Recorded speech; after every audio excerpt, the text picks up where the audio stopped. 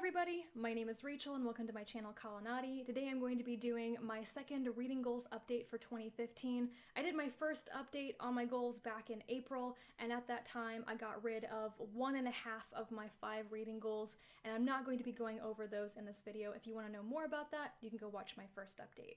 Goal number 1 was to read the 55 books from my 2015 reading list. I made a series of videos about the specific titles I wanted to read in 2015, ranging from classics and Shakespeare plays to science fiction, fantasy, and upcoming releases. And due to some publication dates being moved around, 2 books from that list were removed and I added 1 back, so I'm down to 54 books to read.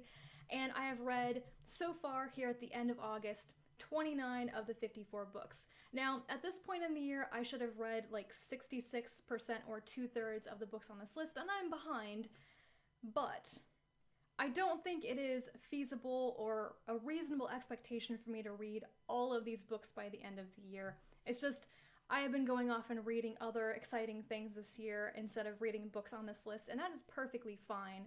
Ow. Sorry, this always happens to me when I wear these earrings. Anyway, like I said, I don't think it's going to be reasonable for me to read all 54 of these books by the end of the year, but I do think that I'm going to make a sizable dent in this list, especially because I'm going to be reading like 4 or 5 more of them in the next month. So I think a reasonable expectation would be for me to read about 75% of these. My next reading goal was to finish or catch up on a number of series, and I named some specific series in my original reading goals video, and I don't remember all of them. I'm too lazy to go look it up, but I am so happy with myself for catching up on some series. I caught up on the Finishing School series by Gail Carriger. I'm ready for the next book to come out, or the last book to come out in November. I have basically caught up on the Old Man's War series by John Scalzi, and I'm ready to read The End of All Things, which just came out this month, in August, yeah. And I'm super proud of myself for finishing the Brother Cadfael mystery series. I had 3 final books to read this year, and I did. And I also finished the Vorkosigan Saga by Lois McMaster Bujold since my last update.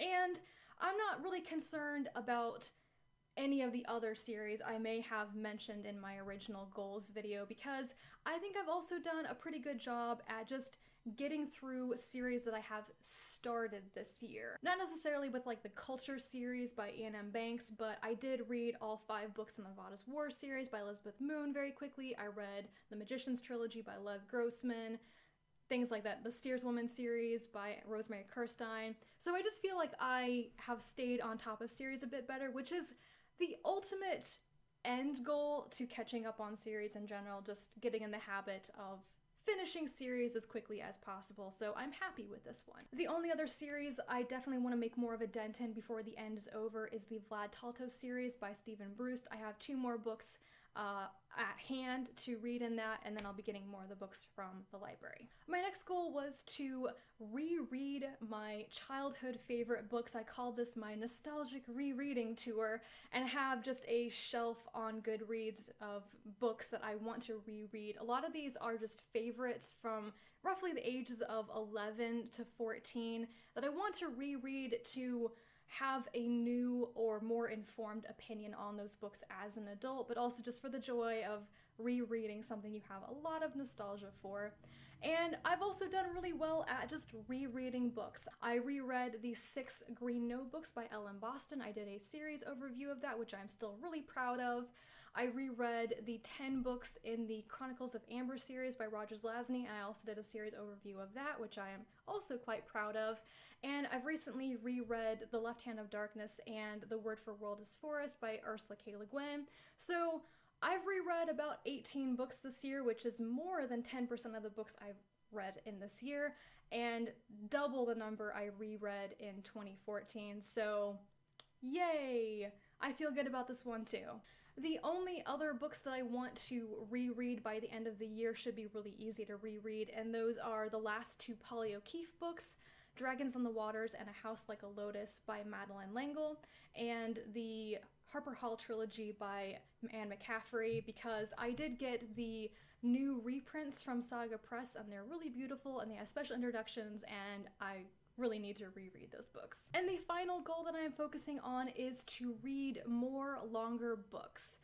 Now, I don't have a number at the moment of how many books I've read that are over 400 or 500 pages, but I can already tell you, because I've read like 6 Neal Stephenson books this year, that I have been doing a lot better at this. A lot of what's helped me get over the mental barrier of reading just really chunky books that are like awkward and difficult to hold is that I've been using my Kindle to read longer books much more. It's just more comfortable. I don't get psyched out about reading something very long, and I've actually been hiding the progress display at the bottom and not checking it at all. So usually I don't know, I won't look until I'm pretty sure I'm over halfway through a really long book, and that's like mentally helping me quite a bit. I'm not gonna fret about this goal much more this year because I think I've done pretty darn well already, and I have other things I want to read, and if they're not long books, I'm not gonna worry about it. I also, as you can probably tell, most of these goals don't have a great way for me to measure progress. They're more like challenges, and I just have a gut feeling for how well I've been doing at it. At the end of the year, I will crunch more numbers and figure out like how many books I read that were 400 to 500 pages long, or 600 pages and more, whatever. But for right now, I'm trying not to think too hard about it and just using my goals as directives to point me in the right way and not obsess about it too much, which I think is a healthier attitude than what I've done in the past. Also, as a side note, I did hit my 2015 reading challenge on Goodreads. I set my challenge to 150 books every year, and I don't bother to bump it up after that. I did meet my 150 books goal in August, and I'm probably on track to read as many books as I read in 2014, which is a little over 200, which I think is a pretty good number. And that's it for my update. That's where I am at. As I probably said a million times, I'm feeling really good about this, and I'm already thinking ahead to what I would like to do for reading goals or challenges in 2016, because it's fun and I kind of want to do something different. Anyway, if you guys have any reading goals this year and you want to share how well you've been doing at them, please comment down below, and I will talk to you again in my next video. Bye.